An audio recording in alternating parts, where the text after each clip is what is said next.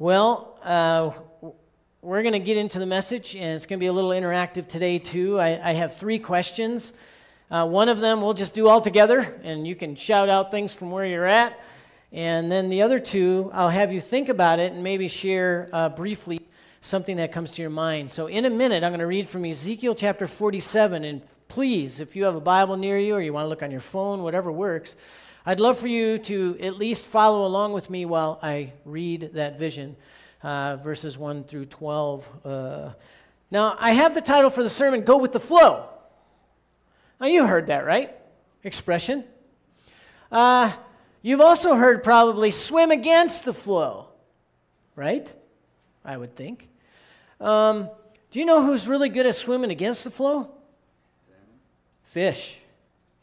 Good. Salmon for sure, right? They head up river, right? Lay their eggs. All this kind of stuff happens. Like, wow, it's just amazing natural routine. But there's a special word for that. So you're going to at least leave today. If you don't leave with anything, you'll leave with something like you'll learn a new word. Rheotaxis. Do you know what that is? Rheotaxis. It's R-H-E-O-T-A-X-I-S.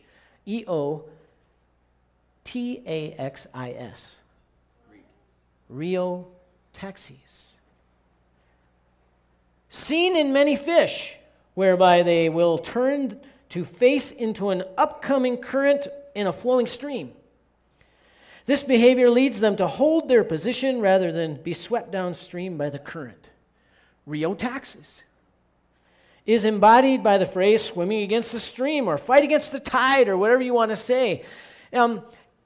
We understand it. If we take it from fish and apply it to ourselves, we say it's a way to go against or disagree with a prevailing or popularly held opinion or perspective. We use it like that kind of a phrase, right, as a turn of a phrase that means something more. To be countercultural can be a valuable engagement, certainly, right? It's something, and as Christians, we sort of face different things like that. We just do. When Jesus says, follow me, right, and all that means. But today, I'm not going to encourage you to swim against the stream. I'm going to encourage you to go with the flow. Okay? Go with the flow. Don't fight it. Don't resist it. Jump in. Okay? Are you ready for Ezekiel's vision? Here we go. I'm going to read from Ezekiel chapter. By the way, that's a picture from sabbatical a couple of years ago. Dion and I going down the Snake River in a double kayak, looking at the Tetons, watching the otters play. No kidding. Go with the flow. Here it is. Beginning at verse 1, chapter 47 of Ezekiel. The man brought me back to the entrance to the temple, and I saw water coming out from under the threshold of the temple toward the east, for the temple faced east, right, where the sun rises. So, as I continue to read, this is what I want you to do, because the first question is going to come in a minute, and we'll just share it all together. What do you notice about this stream trickle of water? What do you notice? Reading on. The water was coming down from under the south side of the temple, south of the altar. He then brought me out through the north gate and led me around the outside to the outer gate facing east, and the water was trickling from the south side. As the man went eastward with a measuring line in his hand, he measured off 1,000 cubits. Now, I help you, that's about a little over 4 football fields. Maybe that helps some, maybe it doesn't. And then led me through water that was ankle deep. Measured off another 1,000 cubits, another 4 football fields, and led me through water that was knee deep. He measured off another 1,000 and led me through water that was up to my waist. He measured off another 1,000, and by now it was a river that I could not cross because the water had risen and was deep enough to swim in, a river that no one could cross. He asked me, Son of man, do you see this? Okay. People of God, do you see this? Then he led me back to the bank of the river. When I arrived there, I saw a great number of trees on each side of the river, and he said to me, "This water flows toward the eastern region and goes down into the Arabah, which is desert, where it enters the Dead Sea. Some of you have been there, okay? You're listening to the flow of this water, and you're thinking, there's something peculiar about this water. When it empties into the sea, the salty water becomes fresh. Swarms of living creatures will live wherever the river flows. There will be large numbers of fish because this water flows there and makes the salt water fresh. Wherever the river flows, everything will live. Fishermen will stand along the shore from En-Gedi to En-Eglaim. There will be places for spreading nets. The fish will be of many kinds, like the fish of the Mediterranean Sea. But the swamps and marshes will not become fresh. They will be left for salt. Fruit trees of all kinds will grow on both banks of the river. Their leaves will not wither, nor will their fruit fail. Every month they will bear fruit, because the water from the sanctuary flows to them. Their fruit will serve for food, and their leaves for healing. This is the word of the Lord. I, this summer, am following a lead of what was given to me about speaking about passages that have shaped you. This is one of them. This is one of them. I asked you what you notice about this river. Anyone, what do you notice? There's some peculiar things. It keeps growing. Now, it doesn't say that there's tributaries going into it. It's just a trickle that came from the temple, but yet as it goes, and not too far, it's like it grows. What else? I hear something else. What is this? What about this water? Relatively calm. There's kind of a peaceful setting with all of it. Okay, great. What I hear? Becomes fresh. How many of you have been to the Dead Sea? I have. I've floated in it. Dion and I were there. Peter's been there. Others. Literally, I mean, there's so, everything just kind of drains in there, whatever it may be, and it just, not much of anything lives there. This water, when it flows into the Dead Sea, it makes it fresh, and everything starts to live. What else did you notice? Anything. So many things in here that you can find. You guys got some good ones. It's mighty and powerful. Remember, it's like after like what? 1, 2, 3, 4, 5, 6, 7, 8, 9, 10, 11, 12, after about 16 football fields, you can't even cross it. The current is strong and it's deep. It's transformative. Everything it touches, what? Lives, grows. What do you notice that's along the banks? Trees are growing. And what about these trees is so peculiar? Ever-bearing. And how often do they bear fruit? Every month. Now, do you know anything like that? Okay. It's amazing. What about this? The fruit that comes from the trees, that comes from the water, is what provides food and healing. Because the water from the temple flows to it. Do you see this, people of God? Do you hear it? Second question. I'm going to give you a short time on this one. Where else in Scripture, those of you who maybe been around the Bible longer, it's okay if you don't know the answers to these or you're not sure, but where else in Scripture do you hear this kind of language? There's your question. Think about it a minute. Ask Siri? No. Think about this. This is amazing. This is not necessarily new language. It's language that will come back again in Scripture. That, students of Scripture, that'd be significant. Anyone want to take a guess rather than give you a whole lot more time on that? Anybody? Just what first impulse? Do you have one? Psalm 1. Yeah, go ahead. And what are you referring to? I know Psalm 1, yes.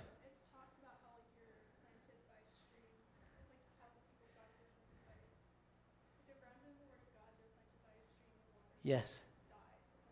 Yes, if you're grounded by the stream of water, this tree, right, bears fruit. It says similar language too, like the leaves are always green and it produces fruit in season. Beautiful. Great place. Anyone else? Dion? Revelation 22. Can you give a couple phrases or thoughts out of there or what you see? I've got some of that written down because that's definitely one of the spots at the very end of the Bible. Just that I think it says it flows from the throne of God. Yeah. Water is like river. The river of life flows from the temple, and it's throughout this vision of a city, and it gives life to everything. It waters the tree of life. That's there. If I can give, that's exactly what I'm after. Then the angel showed me. This is another vision given to John, the disciple whom Jesus loved. An angel showed me the river of the water of life, as clear as crystal, flowing from the throne of God and of the Lamb. This is going to be important later. Down the middle of the great street of that city, everything that it waters, it gives life, watering the tree of life, fruit every month. There it is again. And leaves for the healing of the nations. Boy, this river is something. Anybody have any place else? There's one I'm definitely going to mention.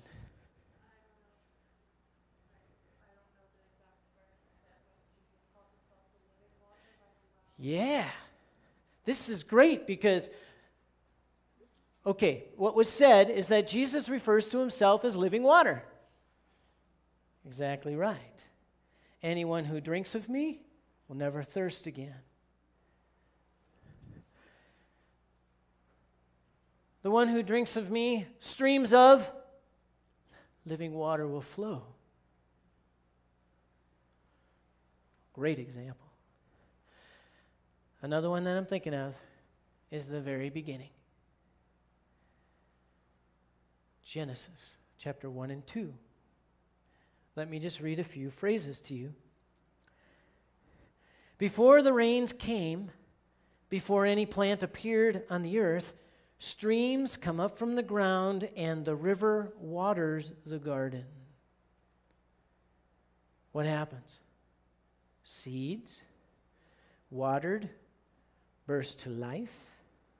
Trees and vegetation spring from the ground. God brings to life every living plant and vegetation for fruit, for food, and for healing. Genesis to Revelation. Jesus' own words to Psalm 1, Ezekiel 47. So, beautiful picture, nice, gracious metaphor, a river of life. I'm going to ask the question now. Turn the page in this message. So what? So what? So one final question for today. Of what you know about God, whatever that knowledge may be, what you know about Scripture, as deep and wide or little as that may be,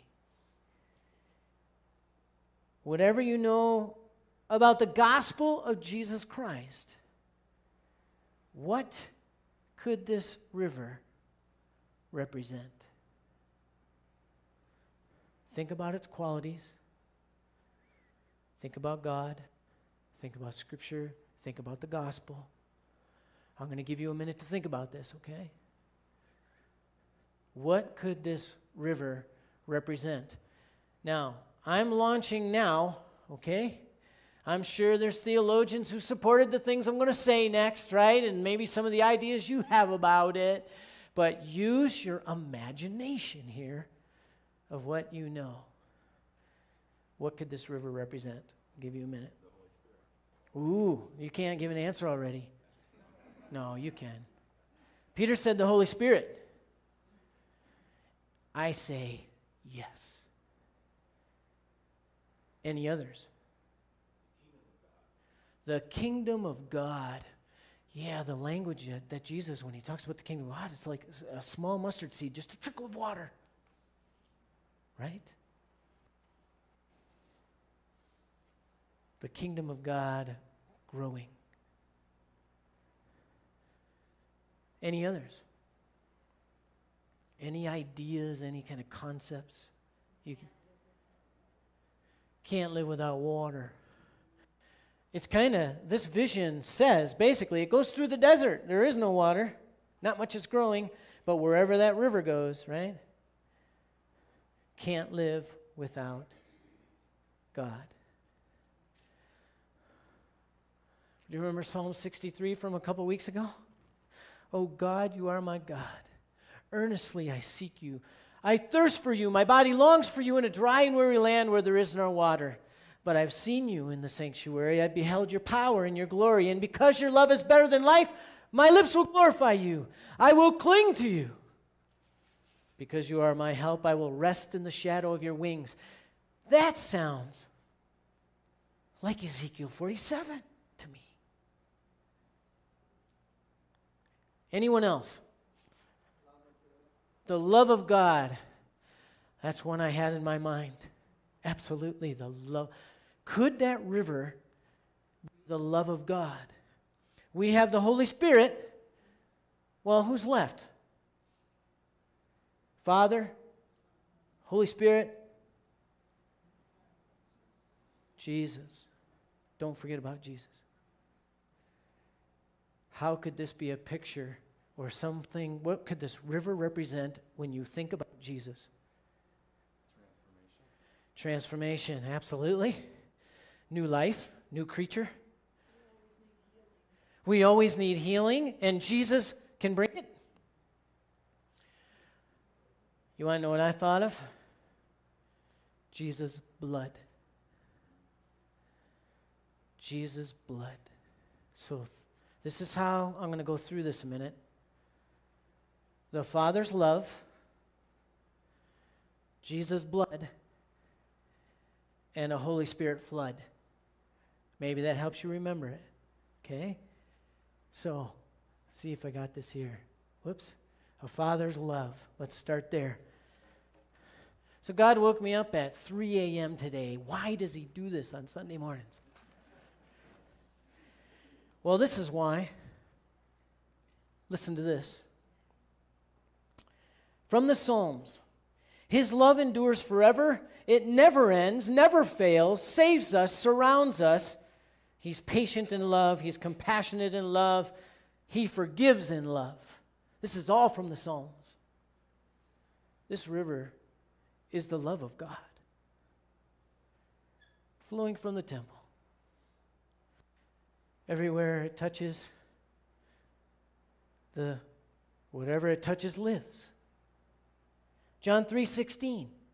God, Father's love, loved the world so much that he gave his one and only Son, that whoever believes in him will have eternal life. Talk about transformation. Matthew 18, God our shepherd, when one wanders away, remember this parable he's telling? From the flock, he leaves the 99 to find the one who's wandered off.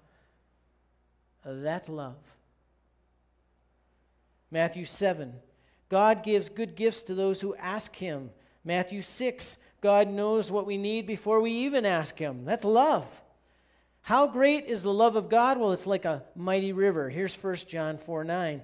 God sent his one and only Son into the world that we might live through him. Okay. Well, God's love leads us to the second one, which I thought about in my wondering, and that's Jesus' blood. So let's hear how that could be. Colossians 1:20. Through him, Jesus reconciles all things to himself by making peace through his blood shed on the cross.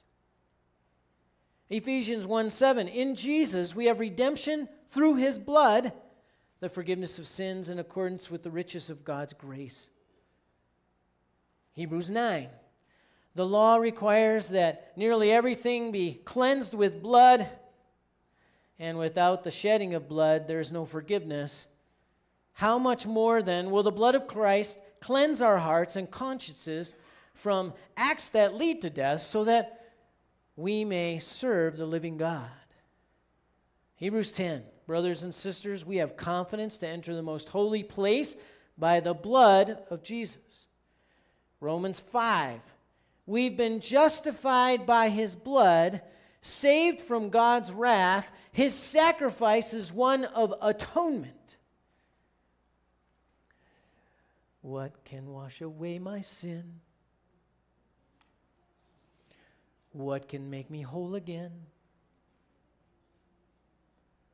It's a mighty river, so deep and so broad that all your sins, all your failures, they are drowned in this cleansing blood and flood and river.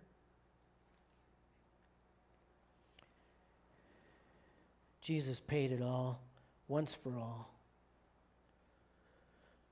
When he held up the cup at the Last Supper, he said, "This is a new covenant in my blood,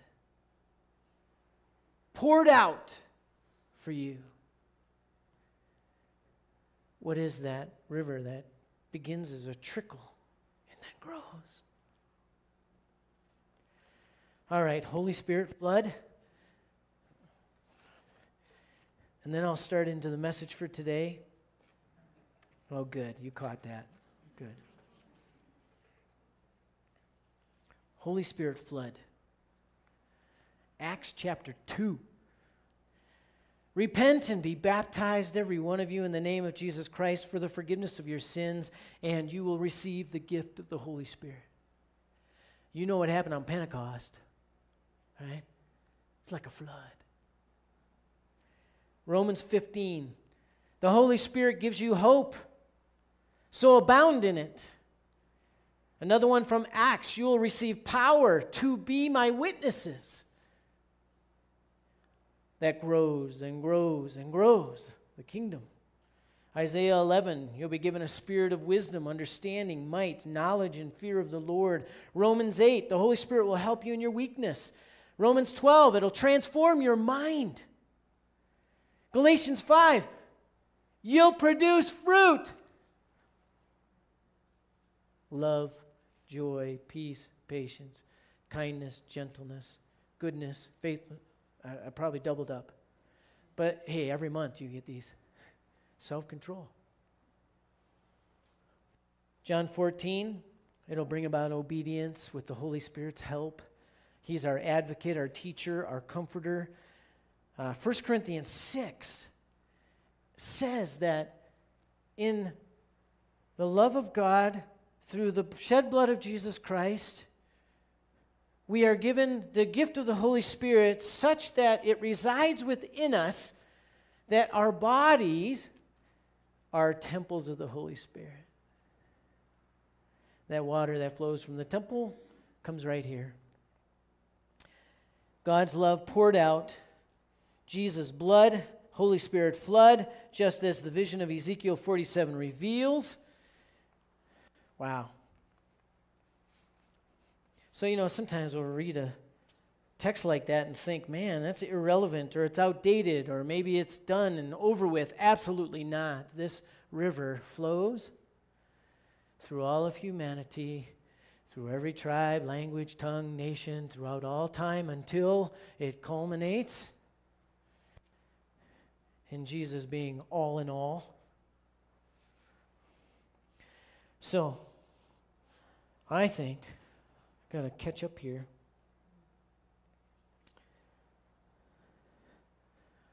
I want to finish with just going into prayer. Because sometimes when our imagination is sparked,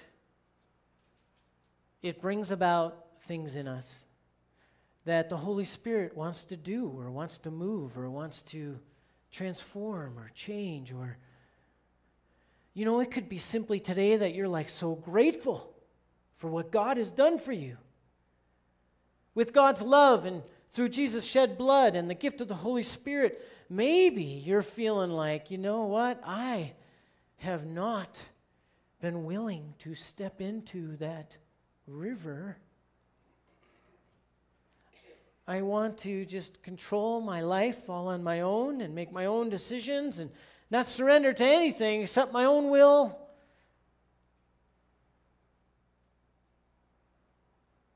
You know, to go with the Holy Spirit's flow actually requires like a heart posture of surrender and trust.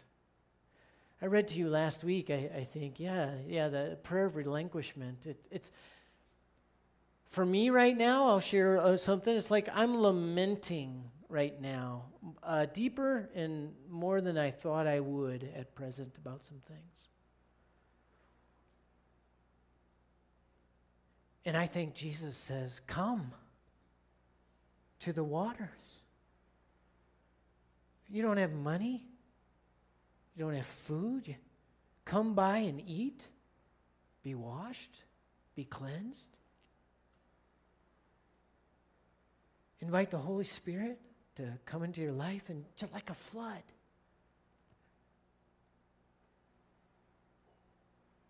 So I want to give you time to do that. We're gonna close with a final song today. We'll be able to do that. We'll kind of embody in the words of the song some of the things from the text today.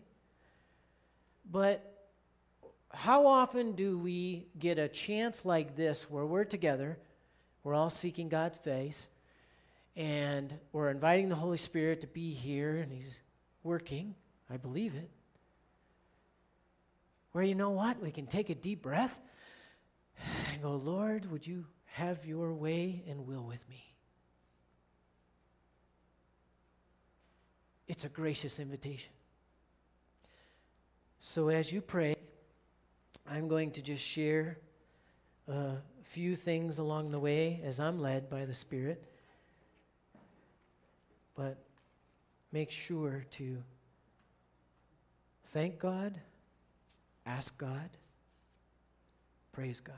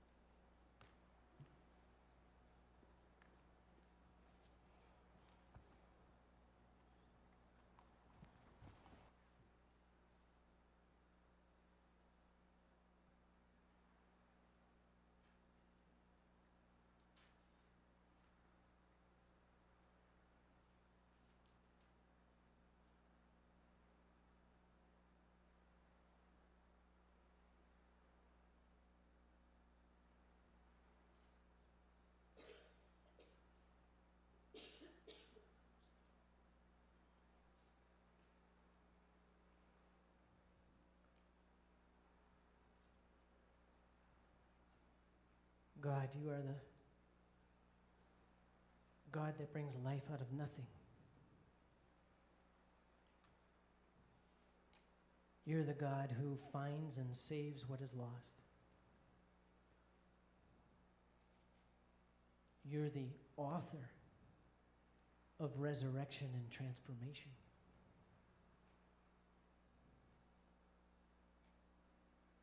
Lord, I pray today that as we've heard your word, as we respond in prayer and any areas of surrender today,